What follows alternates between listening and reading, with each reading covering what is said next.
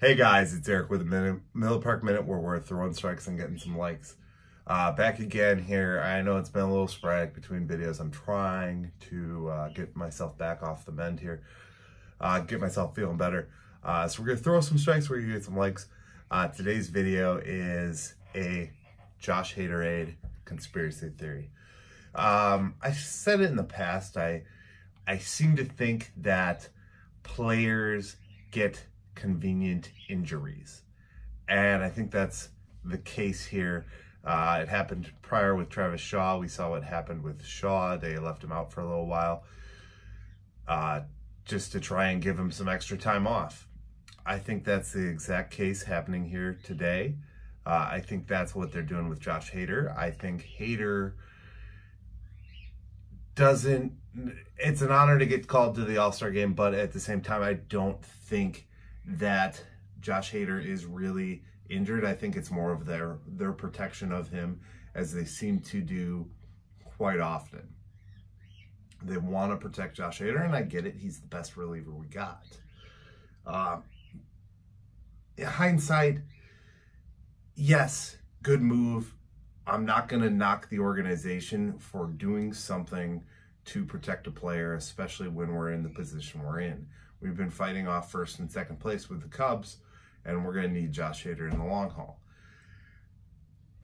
Also, with that comes Brandon Woodruff going in. Brandon Woodruff is one of our best starters. He's a journeyman. I mean, he's been up and down through the organization. I think it's a good move. It also gives us 5 All-Stars, which is awesome. Good stuff coming, guys. I mean, that's great. I mean, that's an honor for him. That's something that he can, you know, add to his resume. And he's pitched awesome. I mean, God, he's awesome. Him and Davies, I mean, are our best 2 starters. So what can you say about that? Looks like Gio is on the mend here. He is going to be doing some rehabbing. Looks to be coming back after the All-Star break. Travis Shaw has been hitting some dingers in the minor leagues, so that's good. That's really, really awesome. Maybe he'll come back. Maybe he'll stay in the minors for a little while yet. We don't know. Arcia got injured last night. We all know that. Hiura ran into him. He ran into her, however you want to slice it. Gave an opportunity for Mauricio Dubon to come up to the big leagues. Really an exciting player. He's one that should have been called up a year ago, but he tore his ACL. I interviewed him back, January, a couple months ago, spring, somewhere in there. That video I linked up. Watch it, check it out. He's so down to earth. He's so cool. Took the time to talk to me. And I mean, who knows? Maybe he's good, maybe he's not. You know, Hiura is been proving himself as a major league player, so maybe the same will happen with Dubon, and we'll see some real good action here.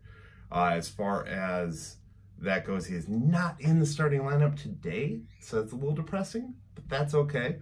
I'm sure he'll get an at-bat or a pinch hit or something like that. He was batting .308 down in the minors, so, or .307, somewhere in there. Either way, though, I mean, he's ready. It's time. Let's see him. At least showcase him, you know. Maybe something will happen. I don't know if a trade's going to work out, but we'll see.